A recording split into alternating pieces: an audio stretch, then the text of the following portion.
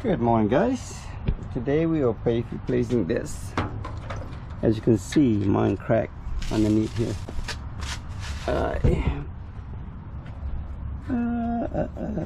Little crack right here on this side. So it's holding on by a full bolt, but this one's cracked as well. That one's missing a whole chunk of piece. Alright guys, as always, both the money pit. Every day you gotta dump money in it. Believe it or not, it is what it is, you know, but I enjoy every moment of it.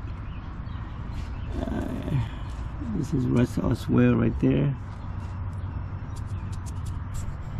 Okay guys, it was a pain in the butt getting it out, but you know, we got it out.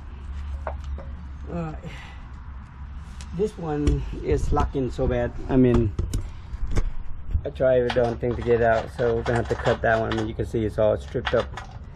I did everything I could, even impact wrench, couldn't get it out. So the next step is going to cut it off. Then I had to go shopping, looking for 2 new sets of this, and we need another 1 piece of this. I put this on to help, but I don't think it help at all. Alright guys, this one we had no choice but to cut it.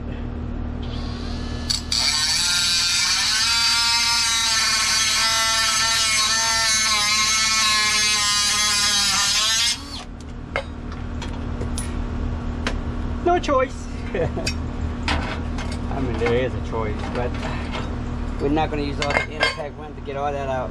I mean, it's too much work. I tried everything yesterday. They were just so freaking tight in there.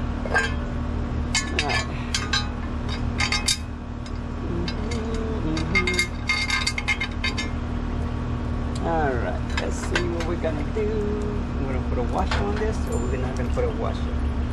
I think I should.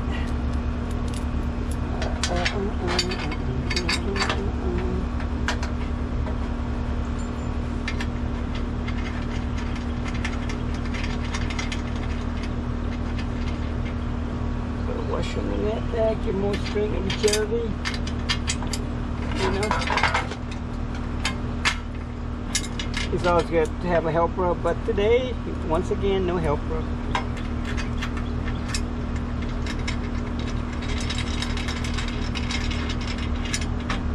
Yeah, that's good right there.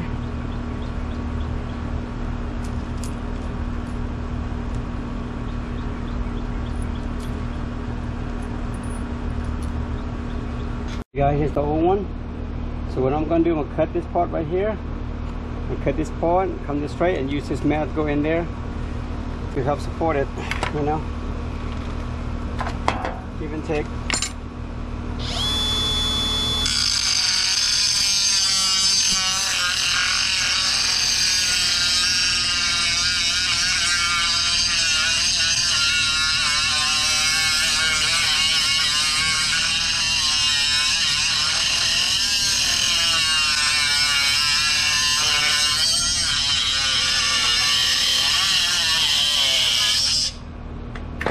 Alright, why I cut this guy, I'm just going to take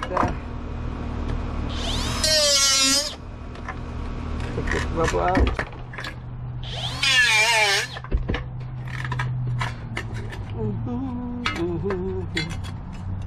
Alright, that's what we're going to do. I mean, it's a pretty good bit. So, let's go on this side right here.